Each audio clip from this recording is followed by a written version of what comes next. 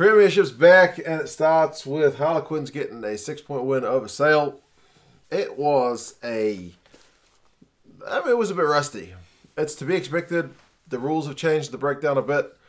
We saw the same thing happen in Super Rugby Aotearoa, a fully blown out penalty count. It was actually exactly the same. 30 penalties in this game. 30. Same as the Chiefs game against the Highlanders, the opening game of Super Rugby Aotearoa. 30 penalties in that one as well. So, yeah, penalties were the story of the day. 2 tries in the game and a few penalties.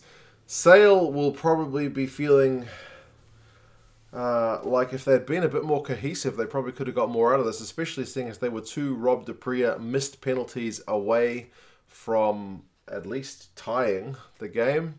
But for Quins, they did look a little bit more cohesive, and Maka Smith had the battle of the tens. That is for sure. His kicking and just general control of the game was going pretty well. First few moments of the game were a bit scrappy, like I mentioned, especially for Sale. There was a line out throw that went astray. McGuigan knocked it on. They conceded the first scrum penalty, so they were on the wrong side of most of the opening plays, and it started raining as well, which probably added to some of the handling errors. The handling wasn't atrocious, given it was wet and it was the first game back, but it wasn't all that clean, especially early on. Quins got the first chance at a penalty goal, didn't take it, opted for a line out. From that line out, they didn't get much out of it, but they did manage to win another penalty, which was in a better position. Smith kicks it 3-0, kicks another one later on, 6-0, and they're looking pretty good value for their lead. They have a water break on 20 minutes. It's easy for me to forget that it is summer up where you guys are at in the Northern Hemisphere. So a water break seems like a good idea, although it didn't seem to be particularly hot. Hard to tell on camera what the temperature is. Sale got a penalty there on 22 minutes. Rob du Preez misses it. It's a very kickable one. There were lots of penalties going on. Smith kicks another one for Quins on 31 minutes to make it 9-0. And at that point, you feel like they're looking pretty good value for their lead. They've had the better of the attacking plays. One play was cross kick, offloads, proper glorious stuff, especially in the wet. And Earl had a big run which could have come to more, but nothing ended up coming of it. But it was close. They'd been pretty close to Sale's goal line, and you think again they're probably having the better of the game. That being said, Marla did get warned by the ref that if he kept using the verbals on Sales guys who he was getting right under their skin, that he would be penalised.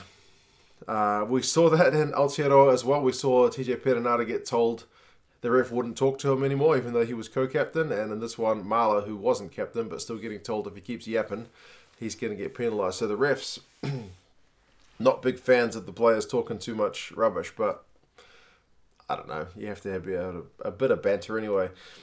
Sale probably had their best chance in the first half. Right at the end of the first half, they went through a bunch of phases on Quinn's line, but they ended up knocking it on with Tuilangi, who had a relatively quiet game, I would have said, especially in the first half. He was virtually, I think he had 1 or 2 runs. I think the second run was the knock on over the goal line, but they went back for advantage. A pretty easy penalty for Rob du Preez, and he shanks it again. So that's 6 points that Sale missed out on the first half. It could have gone into the sheds 9 points to 6. Final score is only a 6-point difference, so pretty costly. I don't want to be too hard on them, but just the goal kicking is one of the things that even if you're in lockdown, it's an individual skill you should still be able to practice. I remember times in Super Rugby when he played for the Sharks down here that he essentially kicked my team, the Blues, off the park one day. He got 20-odd points on his own. But he is known for a bit of the inconsistent ones. I'm not sure what he's been like in the Premiership, but he was at his inconsistent best in this one. Halftime stats. Run meters 195 to 121 in Quinn's favour. Position and territory pretty even. Harlequins had 5 knock-ons to 1 though, which was a bit concerning. Whereas for Sale, it was 12 penalties conceded to Harlequins 5, so that was concerning for them. Both sides tackling really well though. Second half starts. Maka Smith continues on. Great little bit of controlling the territory game with a good kick into Sale territory, especially given the conditions. But it was the opening try of the match to Sale, actually. McGuigan got the try out on the right wing, and it seemed all a bit too easy. After Quinn's like tackling at 90% in that first half, Sale got a line out, went to a maul, and then quickly like maybe 4 passes out to the right, and McGuigan had a bit of work to do, but easy enough for him. And he goes over for the try. So that's the opening try of the game.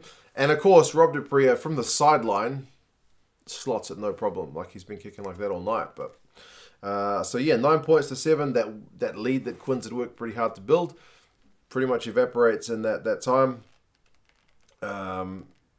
They did at one point, Quins have, like if you're talking about plays of the game, it was a really bizarre one where Quins were like a 5-meter line out. They went close. Sale get a turnover. Rob du Preez decides to counter-attack inside his own 22, cross kick. But Mike Brown from Quins intercepts it, goes really close. Sale's guys kill it on the line and get yellow carded because of that. It's bizarre stuff. I don't mean to be too hard on Rob du Preez, but he just needed to boot it long. The cross kick was probably not, first game back and in the wet was probably not the play.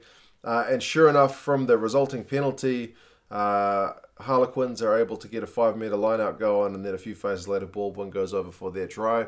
Converted, so they score 7 points during the yellow card, and that makes it 16 points to 7, so back to being pretty comfortable for Quins. Faf later on kicks it out on the full, so it's not really going Sale's way.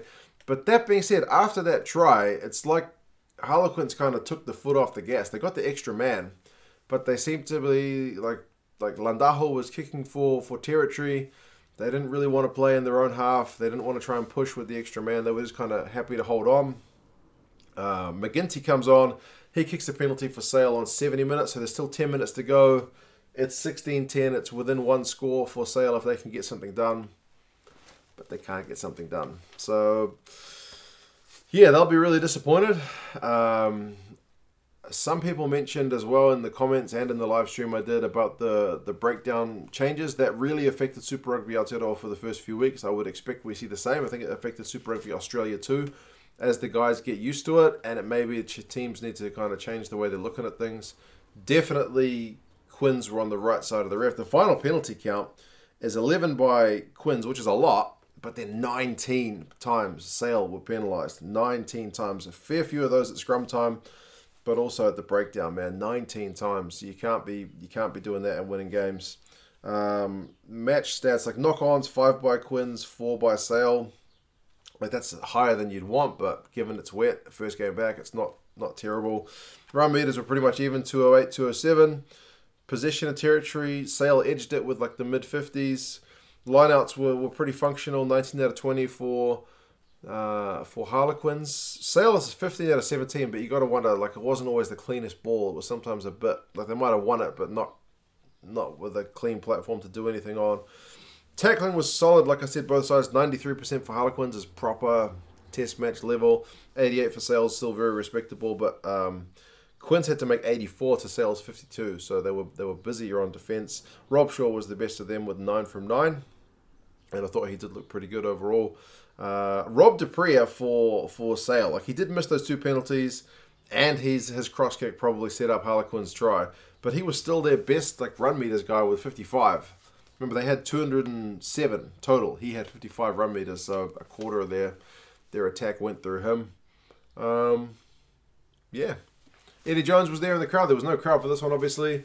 They did have the crowd noises to simulate, attack and defense and whatnot, which worked better than I've seen in some other sports. Like I said, Eddie Jones was there in his mask. One of the medics came on to put some stitches in or something, or to put a bandage on. Full PPE, so if they're going to keep the competition going, they need to keep everybody safe, so happy for that to go on. They probably should have done it on the sideline for expediency's sake, but they didn't, and yeah, got on with the game. So yeah, first game back, good win for Harlequins. I don't have a Harlequins jersey. If I did, I'd be wearing it, but yeah, Sale will be a bit disappointed. They'll need to adapt. They'll need to concede fewer penalties, that is for sure. It'll be interesting to see how the other games go this weekend in terms of the penalty counts, whether this one's a bit of an anomaly. Certainly the first 2 weeks of Super Rugby Aotearoa, which I don't mean to keep harping on about, but they were really high in penalty counts. So I wouldn't be surprised to see more of that here. Eventually, though, on the New Zealand side, they did adjust the way the refs were policing things to at least adjust that on. The players had to adjust as well, but the refs did as well too. So refs have got to get back into form as well.